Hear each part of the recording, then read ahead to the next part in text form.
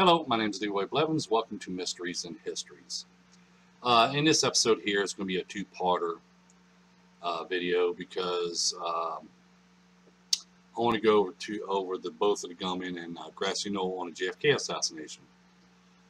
Now, as I point out for years, that people kept on claiming that the assassin on the Grassy Knoll was behind a picket fence.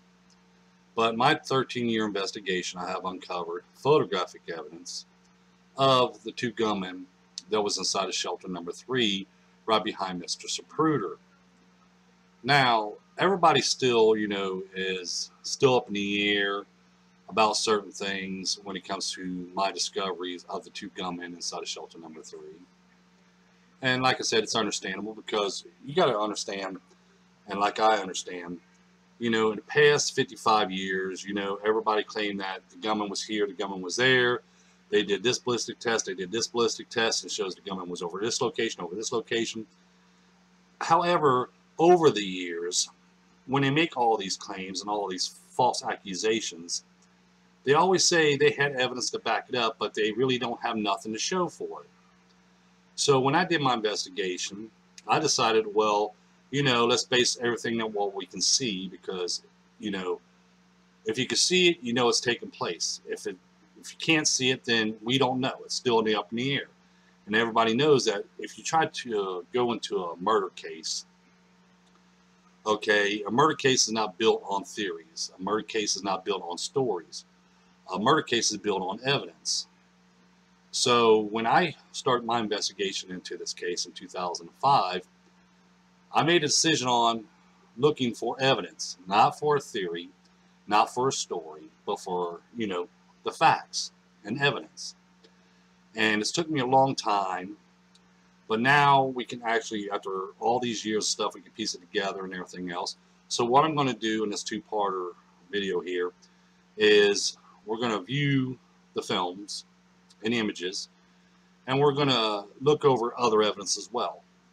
So what we're going to do is we're going to go ahead and get started. When I first started going over the two gunmen on the Grassy Knoll, I started viewing over the Orville Nix film, which I'll pull this frame up here. When I was viewing the Orville Nix film, I was paying attention to the picket fence area. Seeing what, if I could see any shots coming from there. Well, I didn't see no shots coming from there. So what I did then is, as I'm viewing the film, is I started looking at certain people and certain locations, mark them down on a map and everything else like that. Then when I got up to this location here, when I was watching Mr. Zapruder and Mrs. Setzman here, I seen a shot. This is the shot. This is the first shot I seen in the Orville Nix film. This is frame 40 of the Orville Nix film. This is the first shot I found. So what I did was I zoomed in on this location, as you see here on the side, but I'll go ahead and pull up the frame itself right here, the image. I zoomed in to make sure there was a man there, and there was actually a shot fired. As you see right here, we can see his forehead, his hairline, shot being fired, and the smoke trail. But at the same time, we can also see that he's firing from his left side and not his right side. So I took all this information and written it down. So when I line this shot up, it lines up to Governor Connally. So what I did was, well, we know JFK's fatal headshot occurred before Governor Connally was shot, as we see in the films. So I started backtracking, and here in this image here, this is frame 26 of the Orville Nix film. So what I did was I zoomed in again. I seen the shot being fired from the window here, and I zoomed in to make sure it was a shot being fired, and you'll see that right here. As you can see, we can see the top of the gunman's head right here. We can see the hairline. We can see his eyes. We can see the rifle right here. We can see the rifle flash. And we see the sparks coming down from the rifle being fired. And we can see the smoke trail coming out. So at that point, I was like, okay, well, now I knew there was 2 shots being fired from the Orville Nix film. So I went ahead and lined up these film frames with the Zapruder film. And come to find out that the shot being fired here, because I want to know where this shot made contact with after I found it. So I went ahead and I lined it up, and it lines up with frame 313 of the Zapruder film. Because you got to remember, when we're watching the Orville Nix film, we're watching on this side of Elm Street. Watch a Zapruder film, watching on this side of Elm Street. Okay, so we're getting from the right side and the left side angles. So this was the fatal headshot to JFK. Then I went forward into frame 40 and lined it up with the frames in the Zapruder film. Excuse me. And frame 40 lines up with frame 330 of the Zapruder film. And also, as we see in the Zapruder film, the bullet impacted the back of Governor Connolly's back, which I'll show you right here. Okay. This is frame 313 of the Zapruder film.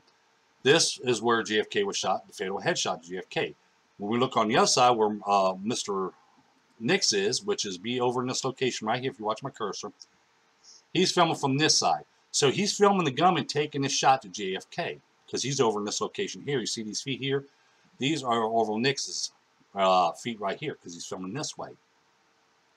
Then, when we go into the next frame, okay, remember, he's still on this side filming, and the Zapruder's filming this way. This is frame 330, and we can see the bullet impact right here in the back of Governor Connolly's back right here. So after I found this, I was like, okay, well, we know there was 2 shots being fired from the shelter.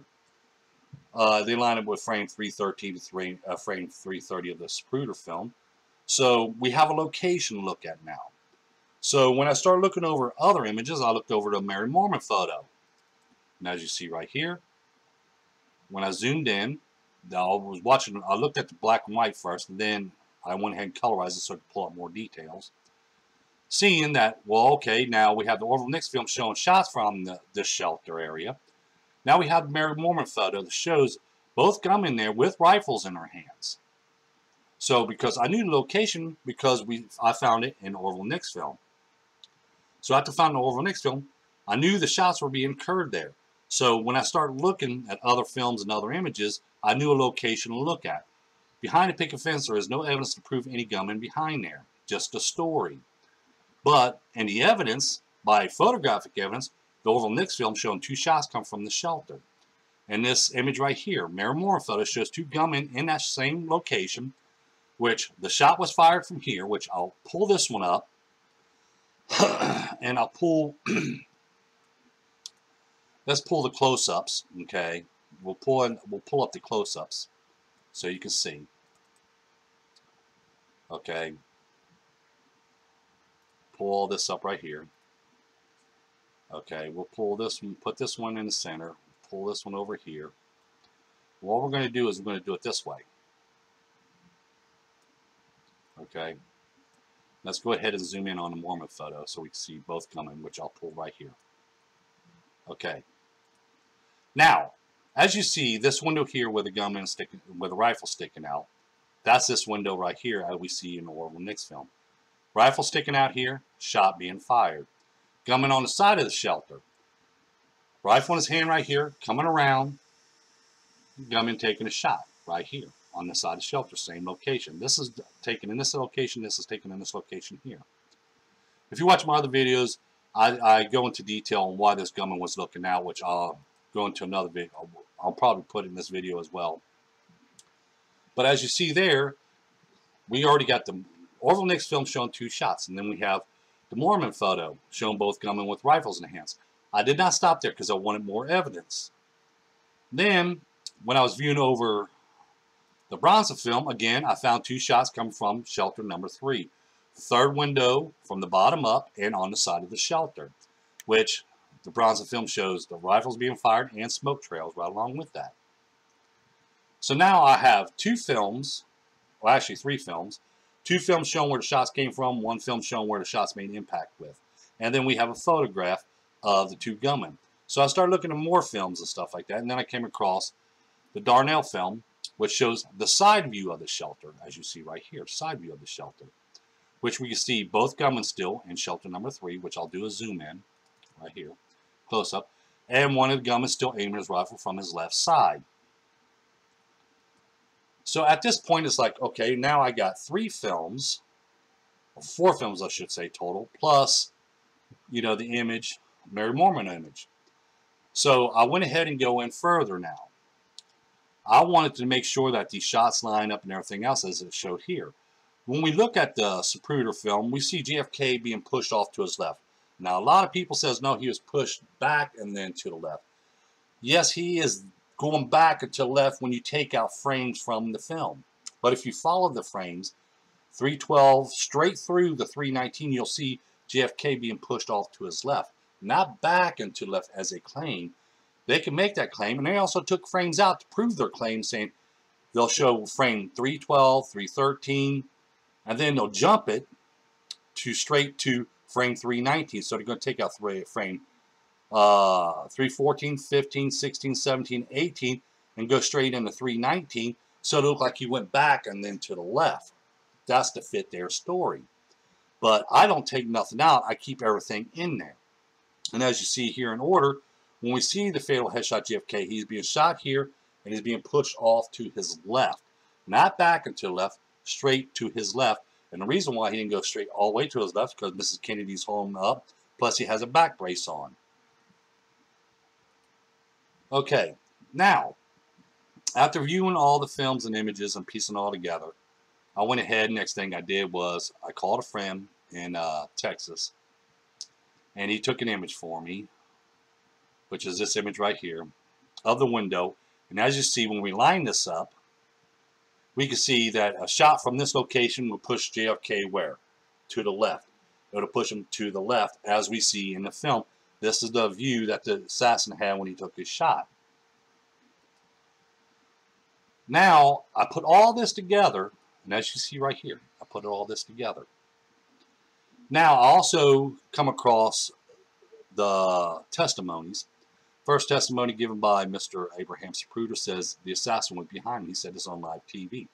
The assassin was right behind him. And also the Newmans. The Newman says the shots came from directly behind them. Okay, that's where the shots came from.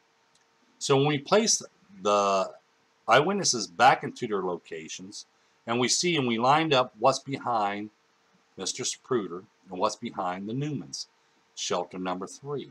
Shelter number 3 is seen in the films and images of 2 gunmen in that location, 2 gunmen taking their shots from that location. So now we have photographic evidence of a location of 2 gunmen. We have photographic evidence to show where those shots made contact with. And we have eyewitness accounts to back up the location of the 2 gunmen. And at the same time, which I'll make another video on that eventually, about where the lady comes up and cover up Mr. Zapruder's ears, because there's questions about that. In the Mormon photo, you can't see it up, but I'm going to go into that in detail into another video.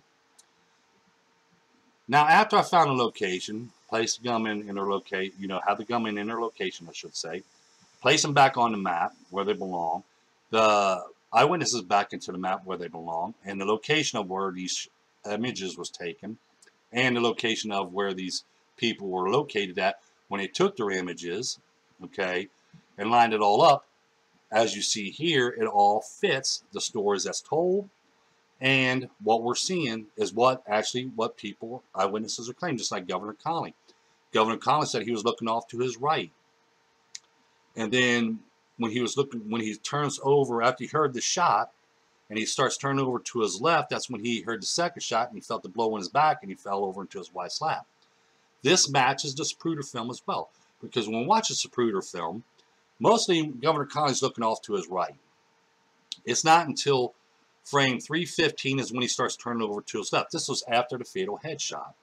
And then as he was turning over to his left, in frame 330, we can see the blow of the bullet impact into Governor Connally's back, and then he falls over into his wife's lap, as he claimed.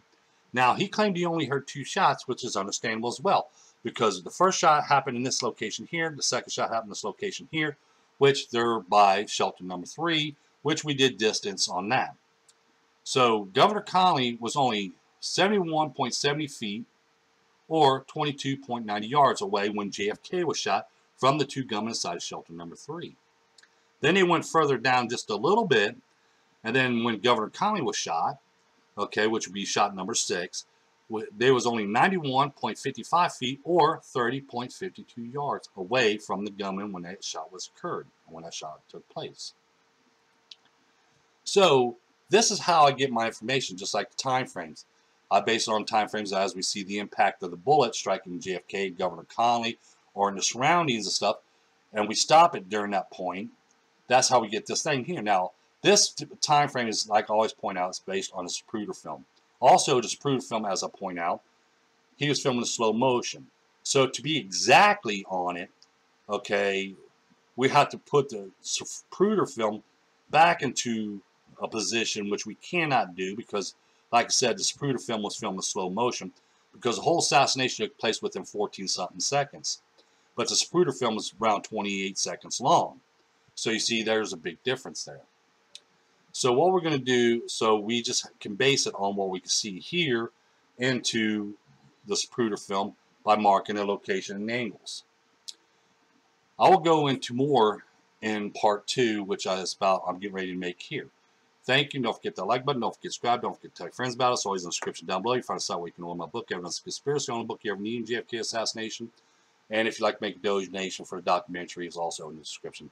Thank you, and have a pleasant day.